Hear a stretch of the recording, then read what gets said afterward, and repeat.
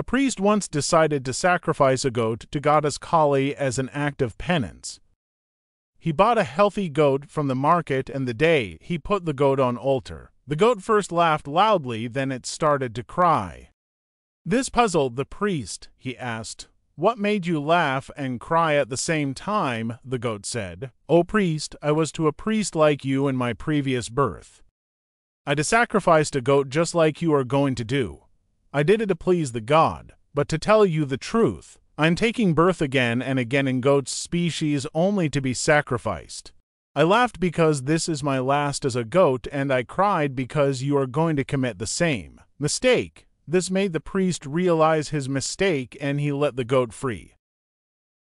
Moral: treat others the way you want to get treated.